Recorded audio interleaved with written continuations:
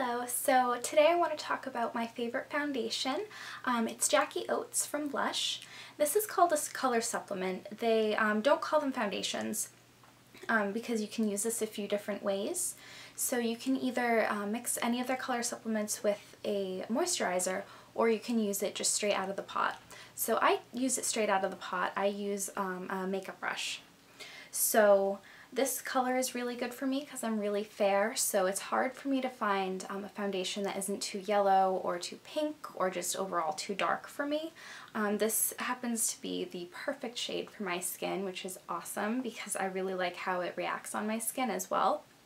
I never find that it shrinks around my pores or looks cakey or anything. It's a beautiful dewy finish that's really easy to put powder over because you don't get dried out. Because it does tend to be a lot more moisturizing than other foundations that I've found. So I'll just show you how to use it. I'm using my It Cosmetics Velvet Luxe Foundation Buffing Brush. So usually I just take a little.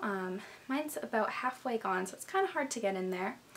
Sometimes it's easier if you store this upside down. It doesn't pour all the way out, so it kind of stays right at the top, and it's easier to just dab your brush in there. So I'll be using my mirror here. So I just put a little bit all over my face and then I just buff it in. So I do have some blemishes today and some redness. This is really great for redness because it has oats in it, which is very soothing. And it'll calm down that redness. And this is a thicker foundation too, but it doesn't feel heavy on your skin. It's nice and light once it sets in. And like I said, it never looks cakey, which is awesome. I usually have a lot of trouble with many foundations looking just like their foundation, just sitting on top of my skin, but this looks really natural. So I find that I need to go back in a few times, but a little bit of this goes a very long way. Usually I start with just one little coat all around my skin, and then I'll go back in and touch up some areas. So I definitely have some red areas today that'll have to go back in, but usually most of the time this will cover everything pretty well. I find that this is a little bit more coverage than your average BB cream, and it feels pretty similar in consistency. It feels very nourishing. Like I said, it's not heavy and it doesn't have any nasty chemicals or anything in it, so it definitely feels better on your skin. So I just buff it around. I've tried using this with a sponge. I definitely found that the brush works better for me. It's just how I'm used to applying foundations.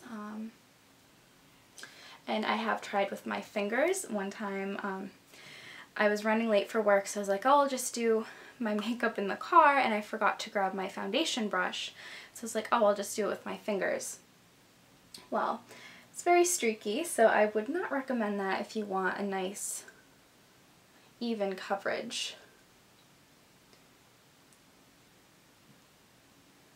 But I do use this every day, and if you do have a lot of redness, like I know I have a spot here, that would probably be best covered with a concealer instead of just foundation. Concealer goes over this just fine. I use a few different ones and I've never had an issue. Powders also look really good over this. They add a little bit extra coverage. I know Lush sells one. It is pink toned though, so if you are neutral, it's probably not going to work for you. I haven't tried it, but I can tell just looking at the picture it's going to make me pink.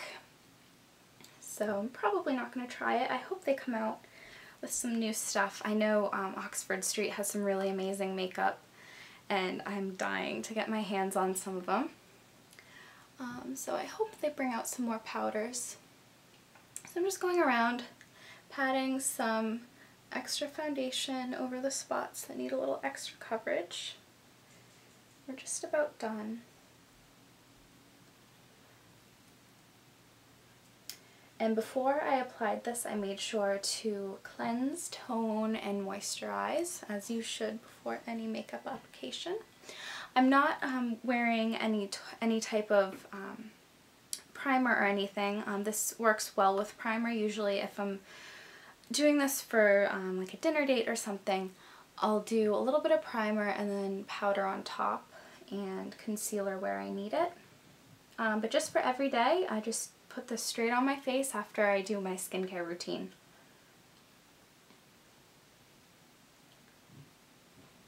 And I think we are good. So that's it. Pretty good coverage. Any super red spots, it's not going to cover all the way, but the oats are definitely going to help soothe you. So you may notice a difference. Your skin might look better throughout the day. I definitely do notice that sometimes.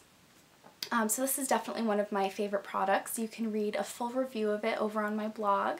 I have a link down in the description. Also, don't forget to like and subscribe. Thank you for watching.